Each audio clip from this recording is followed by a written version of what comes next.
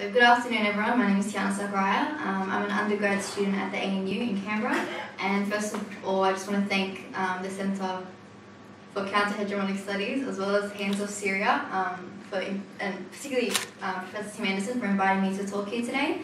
I'm very honoured and can only hope to provide some useful insight and perspective about the repetitive struggle against false narratives and disinformation we are faced with, yet in which we must partake. Today I'll particularly be focusing on the media campaign surrounding the current situation in Syria, obviously a very prominent topic in recent headlines and one very close to my heart considering I have family over there facing the immediate reality of the war and of the economic sanctions imposed on Syria by US and Western states every day. The eruption of the Syrian conflict in 2011 paved the way for not only the most documented and photographed war in human history, but also the collapse of the integrity of Western media outlets and corporate institutions whose injection of poisonous agendas into their coverage of the conflict have escalated the devastating war. Up until the past couple of years, these powerful institutions have facilitated blind acceptance of Western interventionism in the Middle East by means of proxy Islamist death squads. Recently, however, we've seen the threat of direct military aggression on Syria from Western powers manifest itself as a very real and frightening reality. In order to understand how we can tackle the information campaign against Syria, we must first theorise about how this issue plays out in the media we consume. So last year, I had the honour of presenting here at USyd, and during that talk I presented a concept which I believe can help us in understanding how Western and corporate media propagate imperialist hegemonic agendas under pretense of humanitarianism in Syria. I'd like to reintroduce this term today, mainly because I think it has a role in helping us understand the controversy surrounding Syria. So this concept is the Syrian MacGuffin, and no, I found unfortunately it doesn't start sounding any less ridiculous the more you say it. The whole idea of the MacGuffin plays on viewing the Syrian conflict as an elaborate show or production, aimed at furthering an agenda with little to no resistance from mass consumers. A MacGuffin, a term coined by Alfred Hitchcock in 1939, in fiction is a plot device in the form of some goal, desired object or abstract ideal that the protagonist, or in this case, the moral proposition of public opinion as facilitated by popular media, pursues. In simple words, it's the trigger for the plot. By the end of a narrative, the MacGuffin becomes typically unimportant to the overall plot and loses its significance as the events of the story unfold. Putting aside the ranging political perspectives surrounding this war, let's just focus for now on framing the Syrian conflict as a basic narrative. By doing this, it becomes clear how Western media utilises, through sentimentalised journalism, the quest for freedom, peace and human rights as a means to justify its prolonging of the bloodshed in Syria for its regime change agenda. So much so that the concept of humanitarianism is now nothing but a MacGuffin, an evocative sounding but ultimately disposable plot device for Western imperialism and its long-term plan for regional transformation. Okay, so we have the MacGuffinization of justice for Syria as a dominant media strategy peddled by Western and corporate entities. Now, what tools can we use to deconstruct the narratives they give us? Okay, the first time I'll bring up is, although not as peculiar sounding as a MacGuffin, arguably a lot harder to come by. And it seems pretty straightforward to use this, since we use this tool every day in our everyday lives. But I do think it's important when we're looking at the situation in Syria to not take it for granted. So that concept is common sense. Okay, now I know it's hard to bluntly call for the use of common sense when it comes to politics, considering that most of the issues that we discuss are usually complex and riddled with nuances. They usually require some research and synthesis of evidence to make educated judgments. And when dealing with sensational headlines at face value, sometimes we don't have the tools necessary to look any further.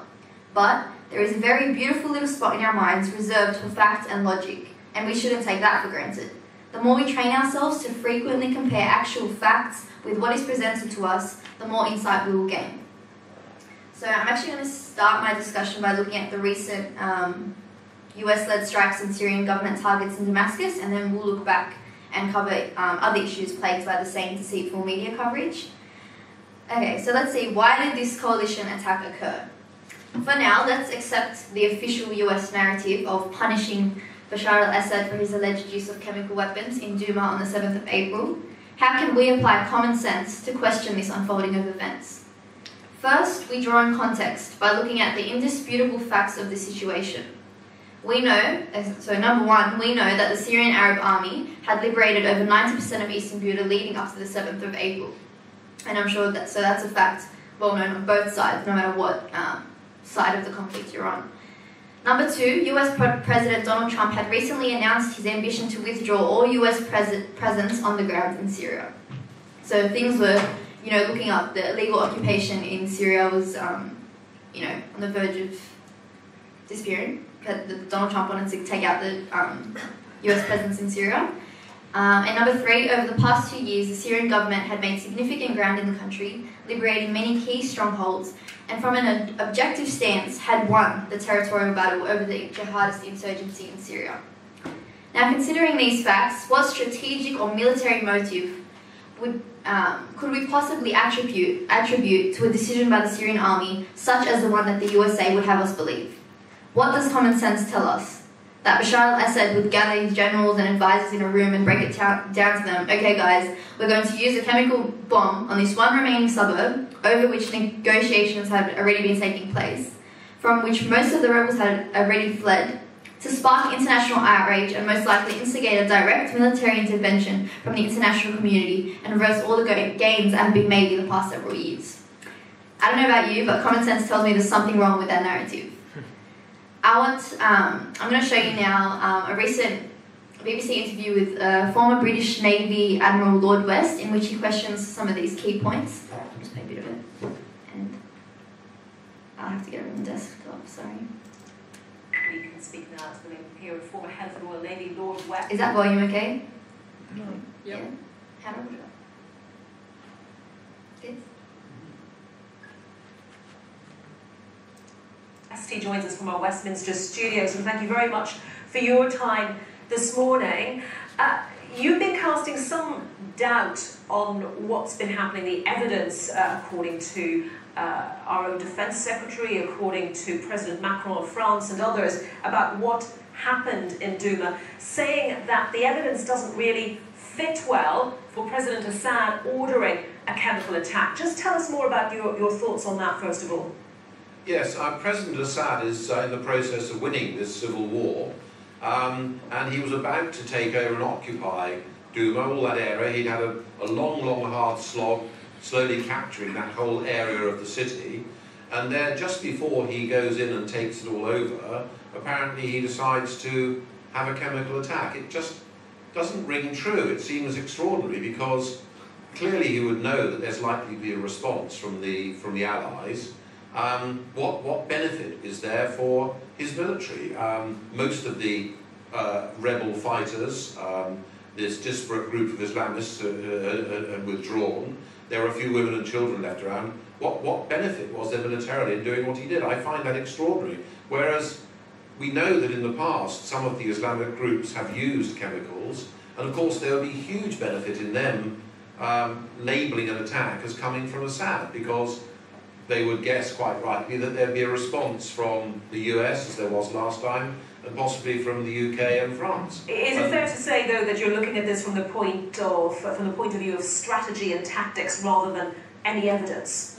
Absolutely, although we do know that the reports that came from there were from the White Helmets, who, let's face it, are not neutrals. They're very much on the side of the disparate groups who are fighting Assad, and also the World Health Organization doctors who are there. And again, those doctors are embedded in amongst the groups, doing fantastic work, I know, but they're not neutral. And I am just a little bit concerned, because as we now move to the next phase in this war, if I were advising some of the Islamist groups, many of whom are worse than Daesh, I would say, look, we've got to wait until there's another attack by Assad's forces, particularly if they have a helicopter overhead or something like that and they're dropping barrel bombs, and we must set off some chlorine, because we'll get the next attack from the Allies. And there's no doubt that if we believe he's done a chemical attack, we should do that.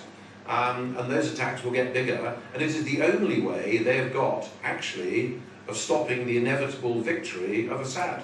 Okay, I'll just stop it there for now. I think Tim's going to touch on this after. No? No, okay, I'm not going to touch on this after, but this interview is not all well and good because afterwards he does use some qualifiers. He tries to make himself,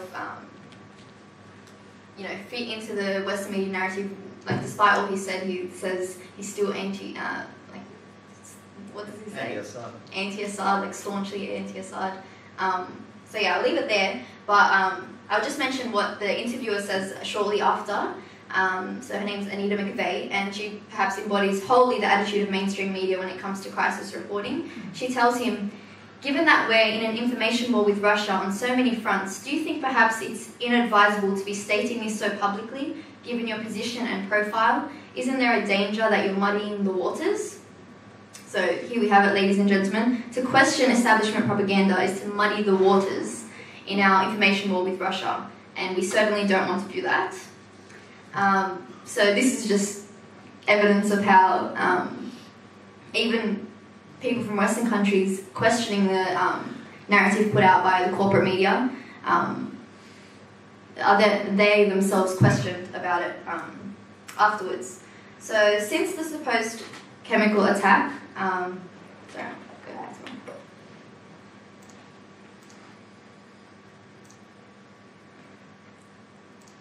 one. Okay. Since the supposed chemical attack, multiple on-the-ground reports have come out which indicate the people of Duma know nothing of the chemical weapons attack which infiltrated our headlines and heralded war cries from the West. These sources are real and they exist. I'll be compiling a pile of sources and links regarding this massive fabrication for anyone who wants to see them afterwards. You can just, come talk to me. But for now, I want to show you this video of 11-year-old Syrian boy Hassan Dia, who was showed in the video that was used to, propagate this idea that there was a chemical weapons attack in Duma. And this is his testimony, pretty much demonstrating that the attack was staged by the white helmets. So, I'll just play this. Oh gosh. Okay. That's not gonna happen. Okay, maybe we'll just leave this later. Sorry, I did not know that was gonna happen. Okay. If you want to just have someone sign in, I could sign in for you. Should I just sign in? Yeah, just sign it. Okay. No problem. Sorry.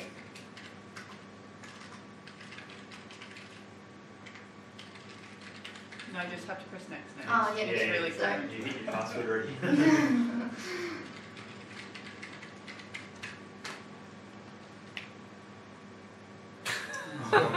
Yeah. What do I do? Get help? No? Confirm? Recovery. Confirm your recovery. Yeah. Now you get recognised. Oh my gosh. Guys. You know what? Close your eyes. Yeah. I think we can I'll just explain the video because it was very short and I don't feel like this is necessary. Okay, so the video was, so this little boy, he was used in the video that, told you guys, that they put out saying there was a chemical weapons attack in Duma, like in the hospitals, pouring water on children and women and stuff. And he basically says that what actually happened was he was outside with his family, with his mum, I think, and then he heard the calls for everyone to rush into the hospital, and obviously the hospital was seen like as a place of refuge, so obviously they all just rushed in there, and as soon as he got in there, I don't know if he says this. They poured water on Yeah, so they started pouring water on his face. He didn't know what was happening. They just told him to stay in the hospital. Started pouring water on his face, pouring water on other children. They had no idea what was going on. The white helmets were, screaming out chemical attack, chemical attack. So obviously they would know no better. They were just accepting it. So that's pretty much what he testifies to in this video. And yeah, so I'll link it after.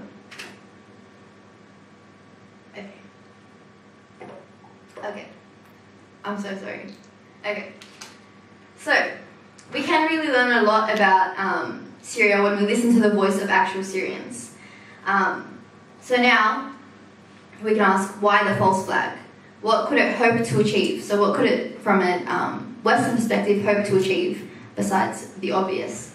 All it takes is a small glance into history to see where blind acceptance of such allegations could mean the beginning of an uncontrollable surge of human suffering.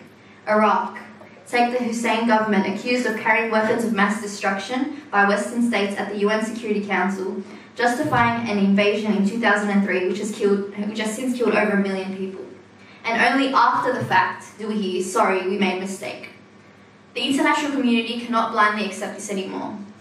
I'll show you a small clip of Bolivian ambassador to the UN Security Council. I believe that we must absolutely remember these pictures, and that in this very hall we were told that there were weapons of mass destruction in Iraq, and this was the motivation for an invasion. And that invasion, after this invasion, there was 1 million deaths, and it launched a series of atrocities in that region.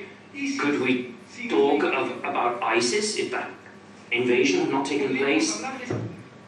Okay, so that was at one of the recent UN Security Council meetings about Syria. So basically, he just brought up the picture of what was it, a test tube being presented to the being presented to the UN Security Council to justify the invasion of Iraq, which only afterwards we found out was a complete fraud. Okay, sorry. Okay. So, another example, when we examine Libya. So the destructive Western push for regime change and the operation to oust Gaddafi from power led to the complete dissolution of the only form of stable authority in the country, leaving violent jihadist militias and thugs to inherit Libya, an ensured state of perpetual chaos. It was in this post-intervention Libya that we saw the emergence of the black slave trade, orchestrated by dominant Islamist factions. This is literally happening as we speak, so just let that sink in. What more information could we possibly want? It's nothing but folly to attempt to legitimize any of the military opposition to the Syrian government and keep focus on military. It has become a well-known fact that any moderate rebels, if there were some at the onset of March 2011, were very rapidly infiltrated by Al-Qaeda-linked factions, or at least on their own, constituted radical Salafi ideologies, which have no place in discussing the future for Syria, for a secular, pluralistic Syria. If you support the overthrow of the Syrian government, you accept the taking over of Syria by these extremist organisations as the consequent alternative.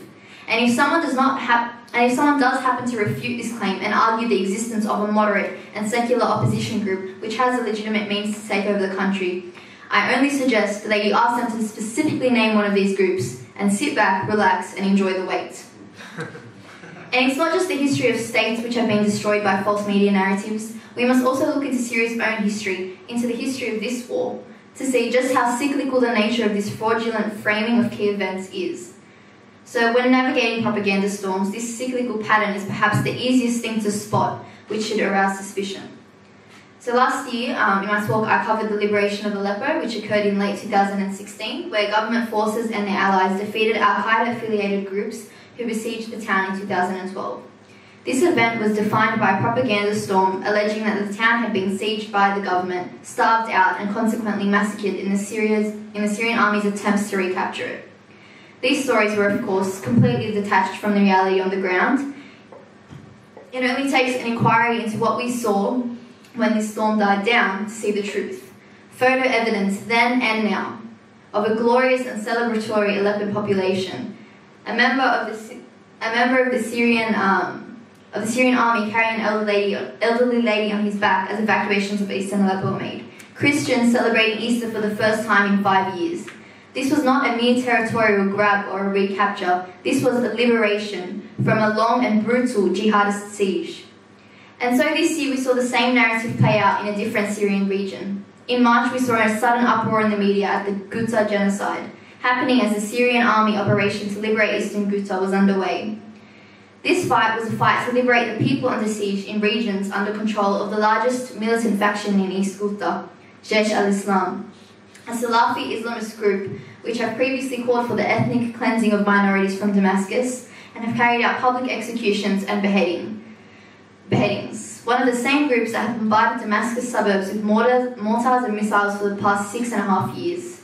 The only thing that could have saved Jaish al-Islam from defeat was outside intervention. And so we saw the media campaign begin. And like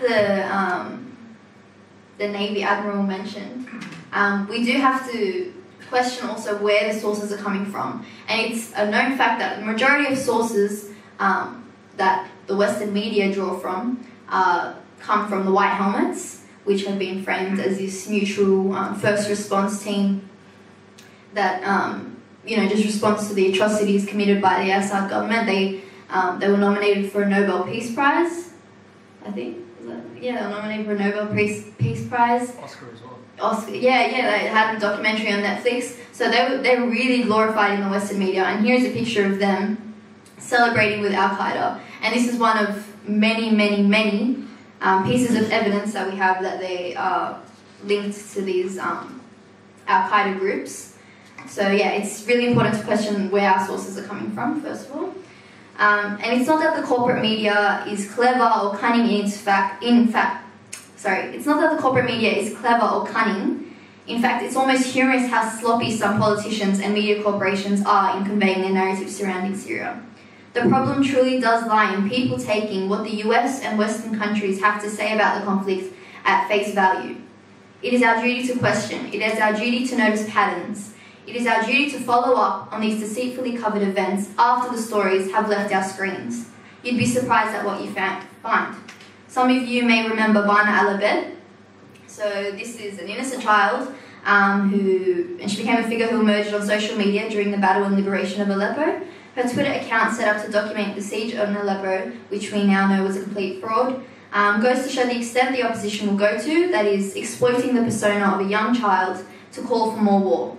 As you can see, one of her tweets from her Twitter account up there calling for World War III. So that was in 2016. And then we saw the picture of young Amran on this side here, as accusations of a genocide in Aleppo were being made. So I asked, where are they now?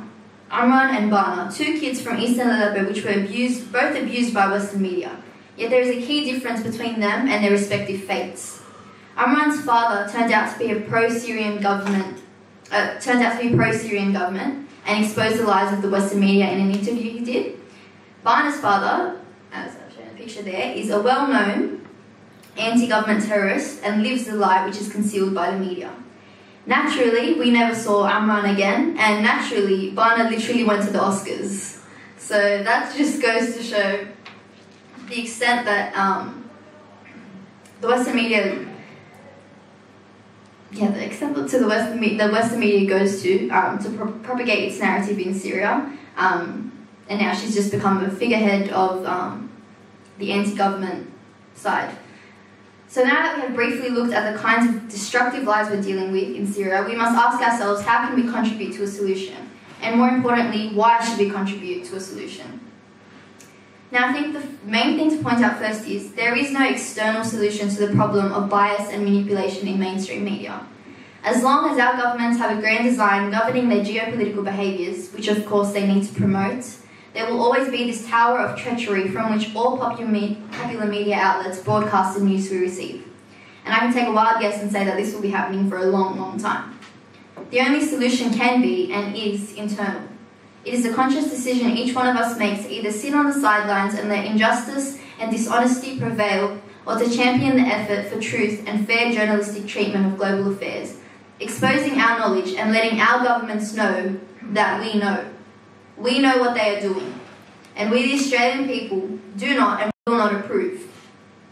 And if not for the sake of a suffering Syrian population, or a suffering Palestinian population, or a suffering Yemen population, or a suffering Venezuelan population, for the sake of our own country. The information war in Syria does not just affect Syrians, it's an inherent threat to our democracy itself, and some may consider this a stretch, but I seriously want you to think about it.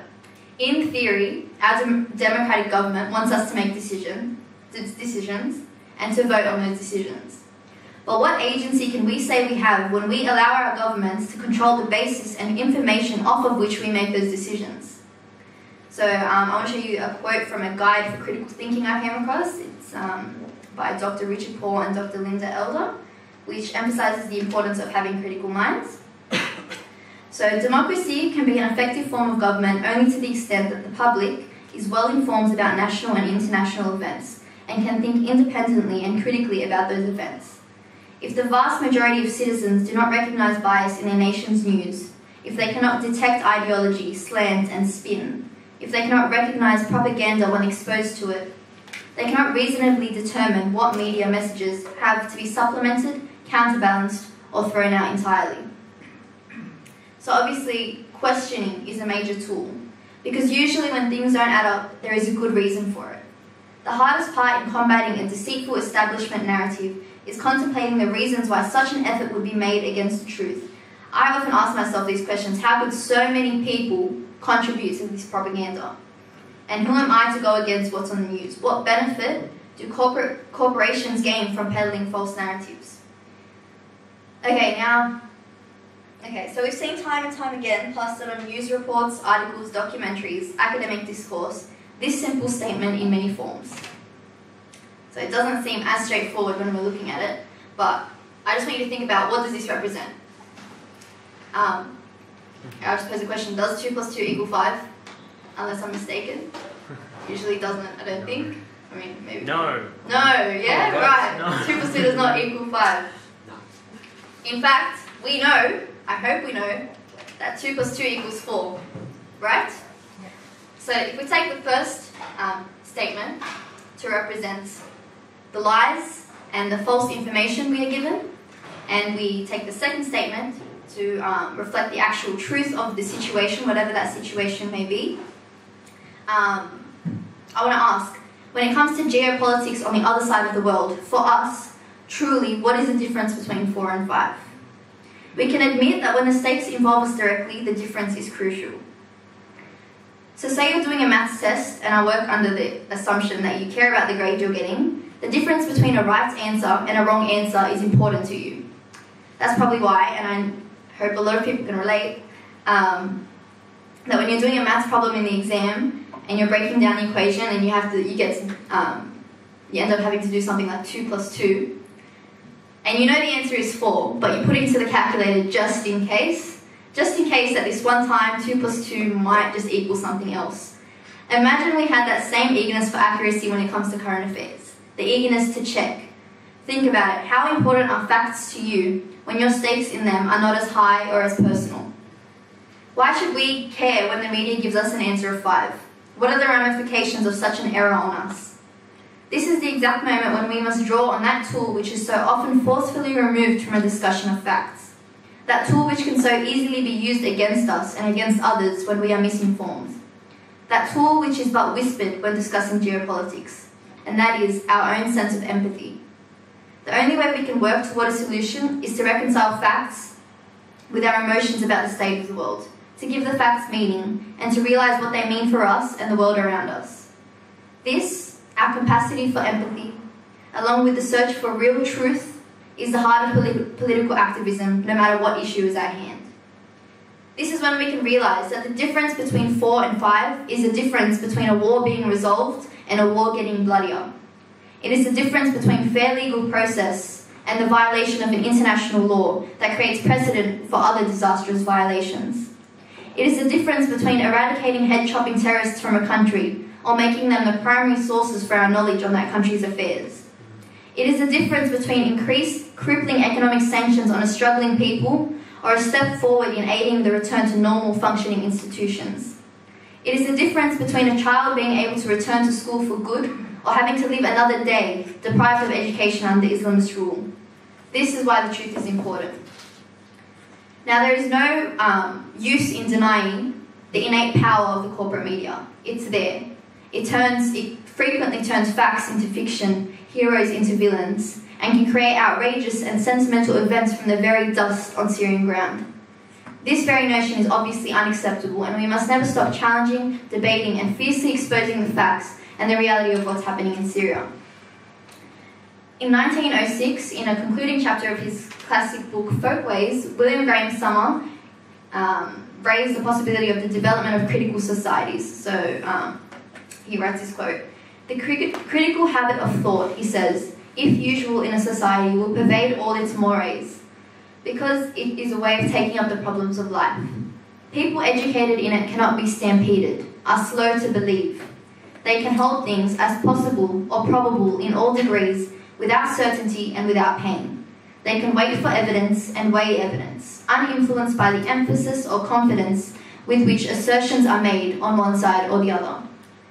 These are the people that we should strive to be, and these are the people that Syria deserves us to be." So, thank you.